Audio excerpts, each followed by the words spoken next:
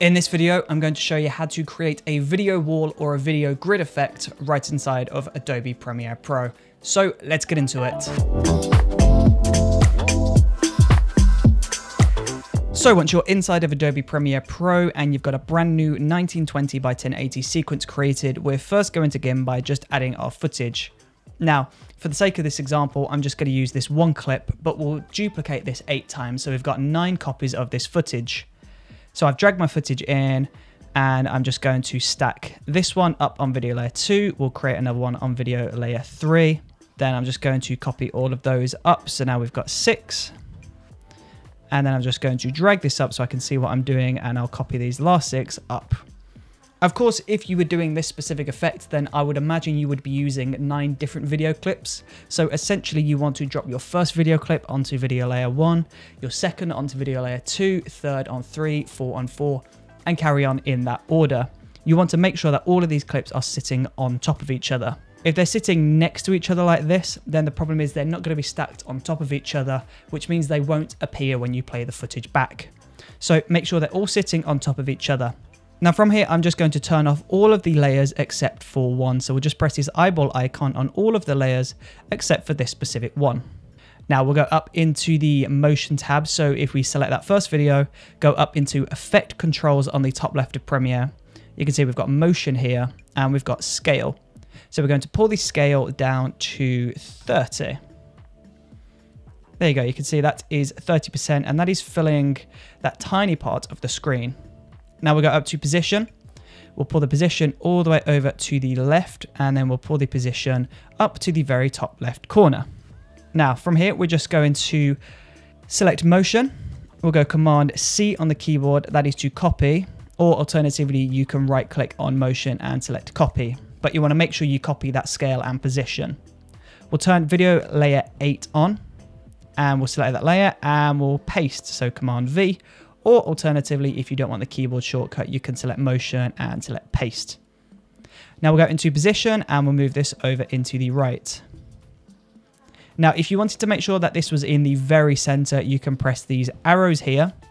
So that's put it in the very center. And then take note of the vertical number. So our vertical is 162. So we'll go to video layer 8 and pull this to 162. There you go. Now from here, we're going to go onto video layer 7. We'll go Command V. That has copied this top left. So we'll just move the position over to the right.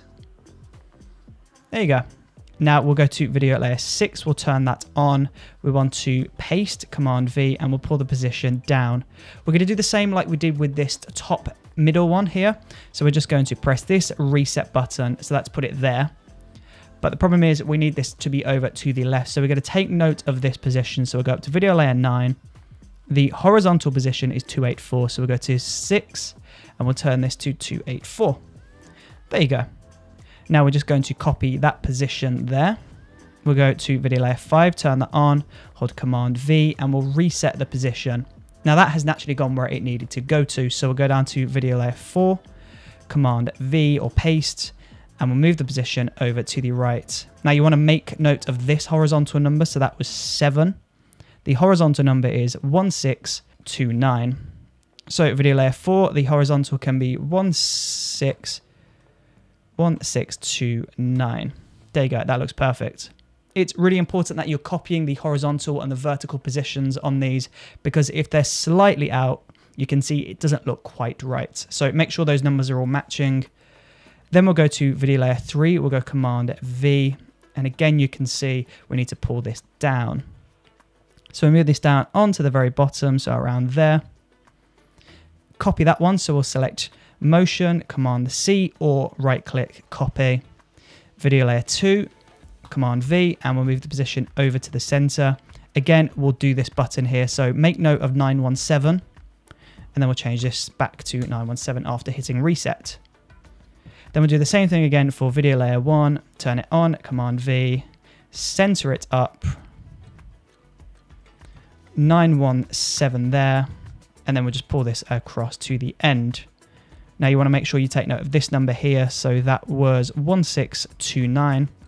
Horizontal can be 1629. And there you go. That is your video grid now essentially complete.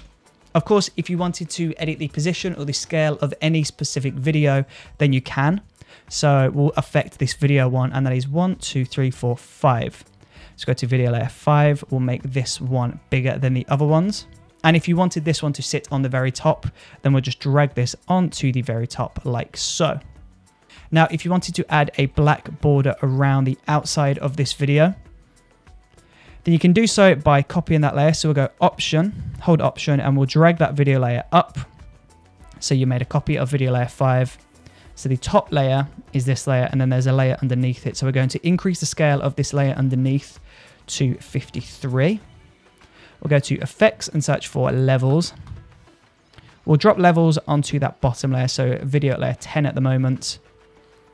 And then we can just go to Black Input Level and pull this all the way up to 255 or 254, whatever. And as you can see, that has created this border.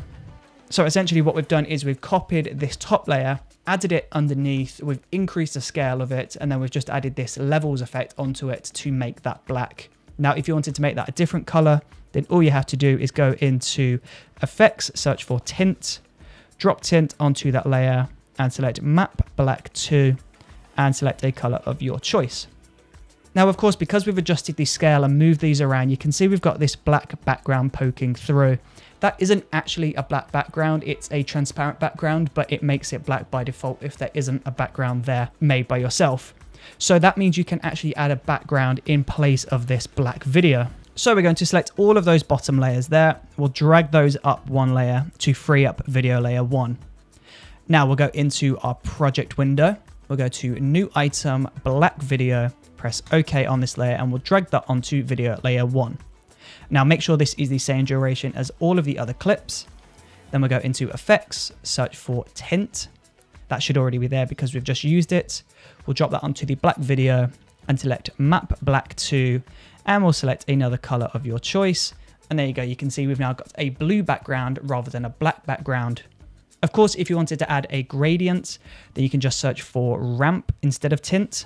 So drop Ramp onto that black video. You can see we can select start color or select pink. The end color can be blue, like a nice aqua blue. We'll press OK on that. And we can change the position of the start by moving this arrow over here, this circle. We'll move the end of ramp over to the bottom right. And you can see we've got pink down into blue. And of course, you can copy that effect onto this red layer here. So that was this one, Command V. And you can see that's now copied that onto there. So there you go. That is how you make a really stylish and effective, but also really simple video wall / grid effect right inside of Adobe Premiere Pro. So thank you for watching this video. I really do appreciate your support, and I will see you on the next video. See you there.